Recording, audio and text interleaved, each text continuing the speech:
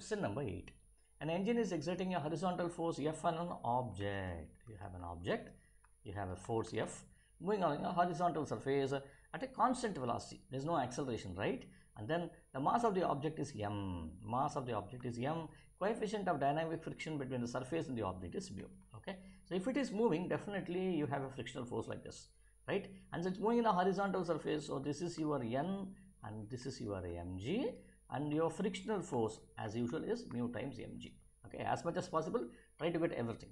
Then what is the power of the engine? That is being asked. So what is power? Power is nothing but net force multiplied by, sorry, what is being asked? Power over here. Okay, so the applied force multiplied by velocity. Okay, so this is your power P. So what you need to do here, you need to get the value of the applied force.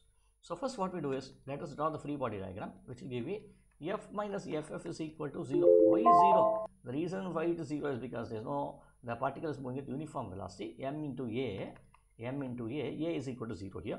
So F minus Ff is equal to 0, or F is equal to frictional force, right? So which should now be equal to mu times M into G. Okay.